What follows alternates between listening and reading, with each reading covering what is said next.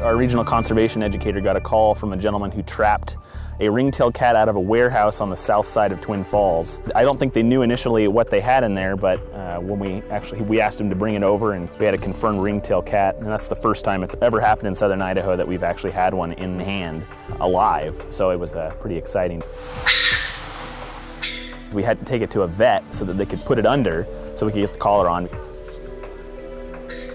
Green Acres Veterinary Clinic helped us with that and helped us get the collar on and helped us get all the measurements and data on the animal. 2.2 pounds. Initially, we were kind of concerned because this time of year they tend to be, they have dens and they have young, and they tend to move them fairly regularly. Can you tell if it's lactating?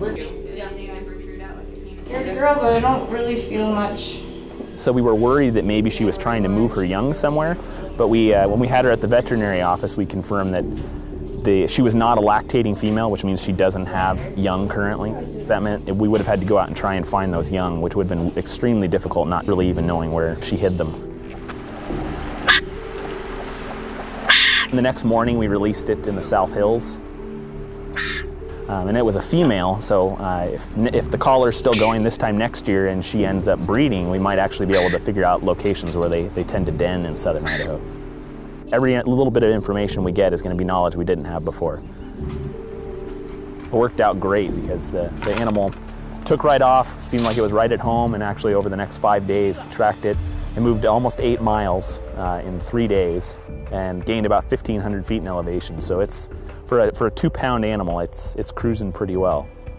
The easiest thing to identify on them is going to be the ringed tail, which is why it's called a ringtail. It kind of looks like a raccoon tail. That's probably the most characteristic thing. The one that we captured, it was a female and it was about 2.2 pounds, so they're very small. They're a lot smaller than your standard house cat. They have really large eyes so they can see prey at night, and then really large ears so they can also pick up predators when they're out there at night. There's been a concerted effort for the last probably 3 to 4 years to try and get more information on ringtails. So any information people have on them, if they've seen them before in specific areas, they can get a hold of the department here at the regional office, and we'd love to chat with them about where they might have seen them just so we can get a little more information. We really don't know anything about them in Idaho, so it's kind of a whole new world.